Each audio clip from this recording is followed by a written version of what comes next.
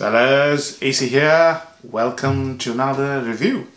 Today I'm reviewing a fragrance which is considered by experts as one of the finest or most authentic, I should say, one of the most authentic notes of Mysore sandalwood.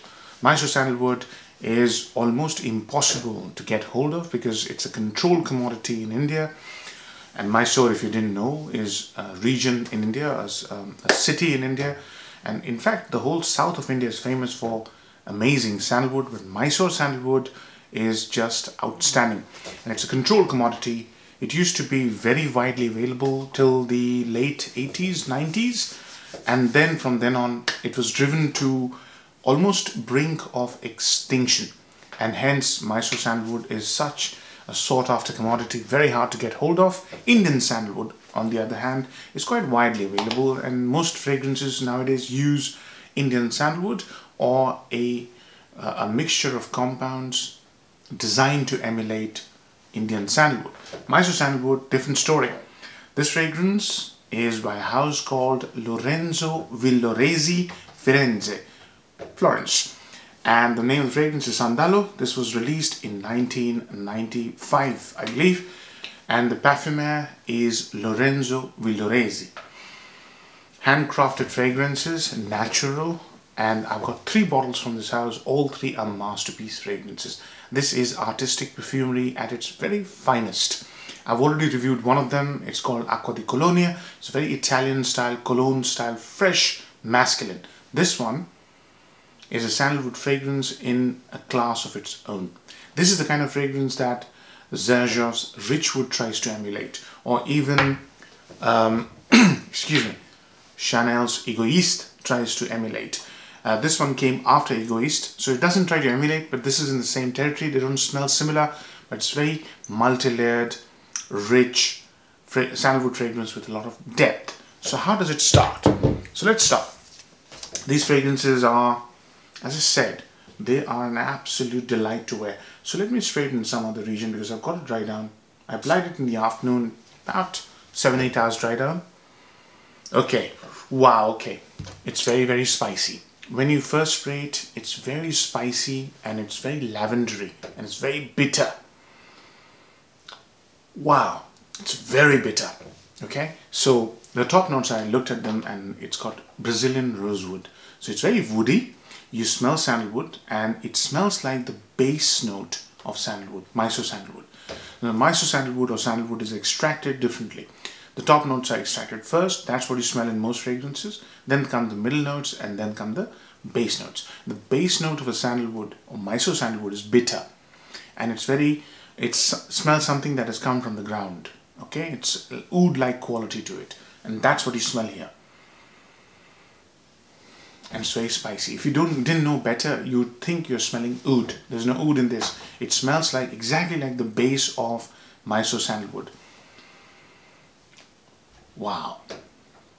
Amazing. Breathtaking, really. If you like sandalwood and if you like Mysore sandalwood, amazing. The bitterness goes away, the spiciness tones down, and Brazilian rosewood and lavender shine with sandalwood, and there's this freshness to it, almost as if light and dark are working together, and that freshness is orange and neroli. A little bit soapy as well.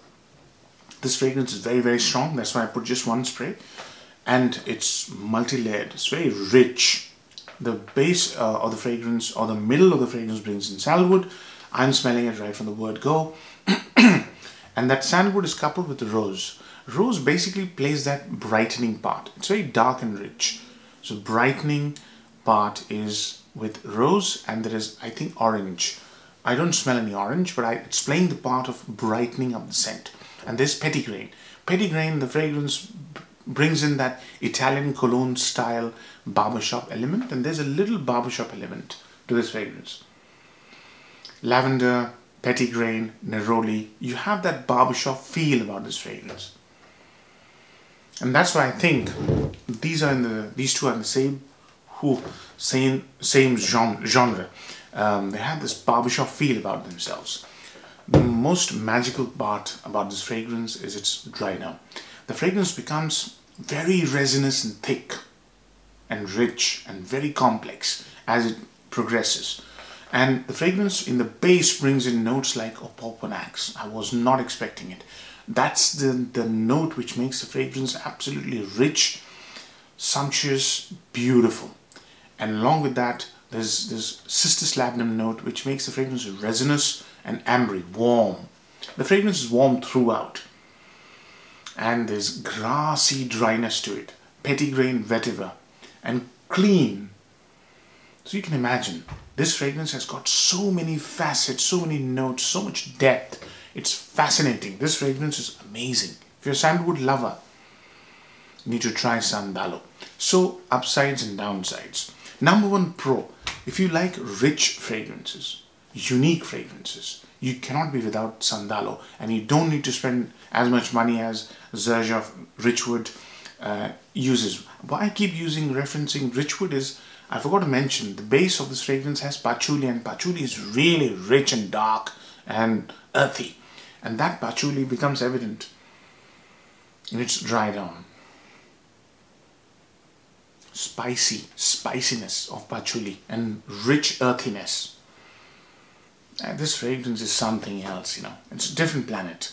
So that's why I keep referencing Xerjoff Richwood. Richwood does the same thing. It has this very rich, dark sandalwood patchouli combination in space, but it goes in the territory of Coromandel by Chanel. This one doesn't. So if you like complex, multi-layered, authentic experience from a niche, you cannot be without this. That's the number one pro. Number two pro, the fragrance has a story to tell you about sandalwood. And that story doesn't include just the top note of sandalwood, which is what every fragrance does. It's a very unique composition, and it's been masterfully executed. And that's the strength of Lorenzo Villoresi. Everything I've tried from this house has a story, a beautiful story, unique story.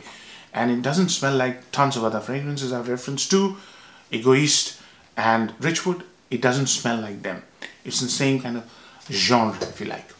Number three, the performance of this fragrance is spectacular, but it doesn't project as much as it does initially. Natural ingredients kind of do that to you, to a fragrance. So this fragrance wears close to the skin after about 3 or 4 hours, but the longevity is like 12 hours, and sandalwood has phenomenal longevity. If you apply real natural sandalwood oil to your skin, it'll stick to your skin for the whole day. It wouldn't go away. Downsides. This fragrance is a very contemplative fragrance. This is a rich, dark, slightly broody, slightly intellectual kind of a fragrance. This fragrance speaks to me as if I'm speaking to a very learned man with very little sense of humor. So this fragrance can be one of those fragrances which might disappoint you if you go and rush and buy it in hope of getting a compliment or a very pleasant kind of a crowd pleaser. This is anything but a crowd pleaser. This fragrance is more about serious, depth, sensible, not sensible, but sort of somebody who is, you know, a person who's got a lot of substance to him. That's the kind of fragrance. This is rich in wisdom, knowledge kind of a person, yeah? That's the kind of person. It's not an entertainer, if you see what I mean. That's the number one. The second thing is lack of projection after about 1 or 2 hours makes it a very private kind of fragrance, but very rich. So that could disappoint some people, because sandalwood normally tends to wear close to skin, but it's very rich. So it will sit very close to your skin, but you do this and you get stunned by the thing that is going on your skin. And that's what this fragrance does. It sits close to the skin. Compliment factor could be the other downside. I can't see you getting a compliment wearing this, neither did I. These sort of fragrances are not made for compliments, they're made for an experience. That's what you should keep in mind. So, occasions to wear. This smells brilliant in between weather, spring and autumn. Amazing. In winter when I wear this, I get this musty cupboard smell, old cupboard smell from sandalwood. And sandalwood does that. Even Egoist does that in winter. But I wear this Egoist and this in between weather, and it smells absolutely lush, beautiful. Yeah, I'll never get bored of this fragrance. I'll never get bored of singing praises of this fragrance. It's absolutely amazing. Age groups. This is an intellectual brooding scent, not brooding, but intellectual, reserved kind of fragrance. If you have that personality and you're 20-year-old, not a problem. Yeah, you can wear this. Compliment factor I've covered, seasons I've covered, performance I've covered, price. This thing is going to cost you about £100, maybe 150. It depends on where you get it.